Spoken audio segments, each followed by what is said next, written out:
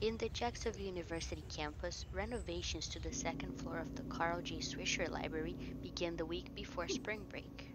The work was scheduled to be completed by the first day after the break. The second floor of the library will remain closed for the time being, and there is no forecast of when it will open again. However, students can still find a study space on the first floor of the library.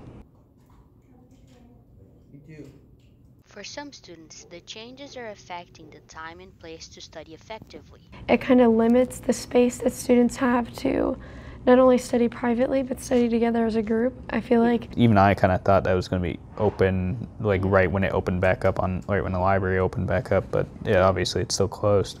Yeah, I think it just makes it harder on everybody, a little more crowded. Updates on the progress will be sent on Blackboard for all the students.